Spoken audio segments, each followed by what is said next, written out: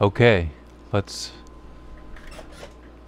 listen to a little bit more of Revealing God's Treasure with Ron Wyatt, and I think I've figured out the audio. Hopefully that it won't be stripped. I'm just trying to share the message and pass it along. Not that anybody's paying attention to me, but it was stripping the audio, so if I keep the microphone on and turn down my sound system, it may let me continue to play this so that everyone can hear it again, and then we'll read some of the Bible. We're going to finish Exodus chapter 1 if we're lucky, so let's try. We'll listen to this first for a little bit and then try to read for a bit. Resting on the ground, we find an unusual layer of gypsum crystals. Underneath the crystals is a layer.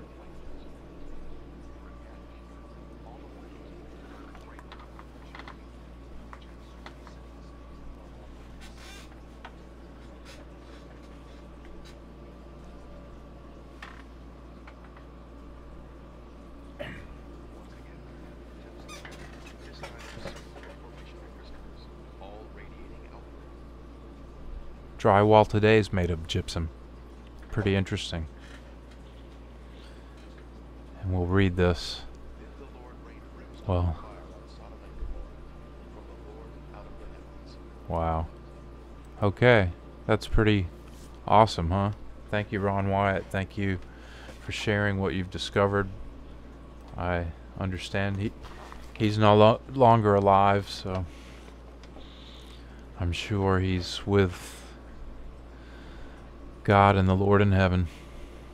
And let's read a little and then publish to YouTube and hope the audio makes it. Tyndale version of the Bible, chapter 1 of Exodus, verses 15 through 22. For so the king of Egypt said to the midwives of Hebrews, of which one was Clepsyphora, the other Phua, and he commanded to them, when ye shall do the office of midwives to Hebrew women, and the time of childbearing shall come, if it is a knave child, slay ye him; if it is a woman, keep ye. For so the midwives dreaded God, and did not by the commandment of the king of Egypt, but kept knave children.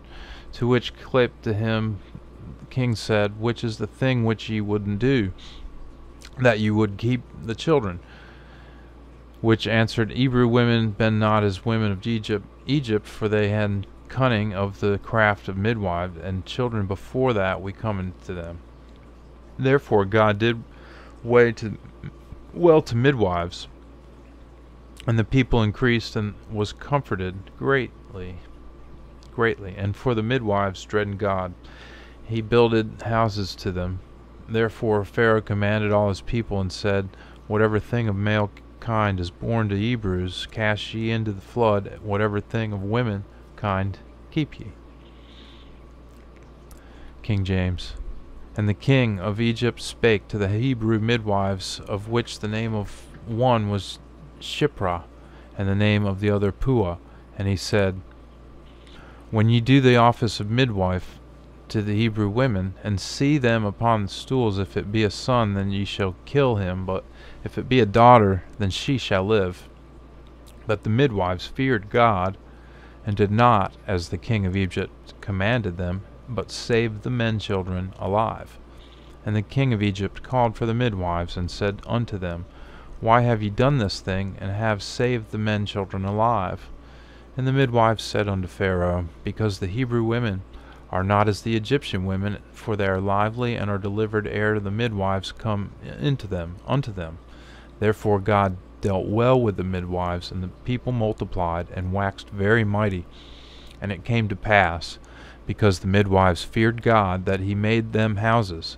And Pharaoh charged all his people, saying, every son that is born ye shall cast into the river, and every daughter ye shall save alive. So ends the reading. Thanks for listening. We'll keep reading. Next time we'll be in chapter 2 of Exodus.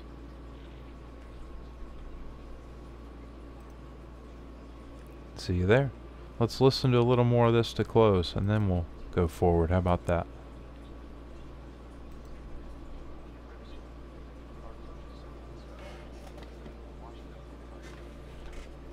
This is the heavenly marker left behind, which proves the site's to be real solid. Wow. Ron Wyatt was the original discoverer. There he is.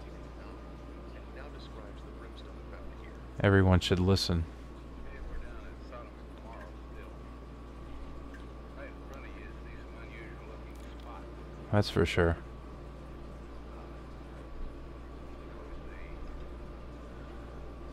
Layer of ash, Yeah, a lot of ash stone, ash. everywhere. Now we'll move in for a close up of this.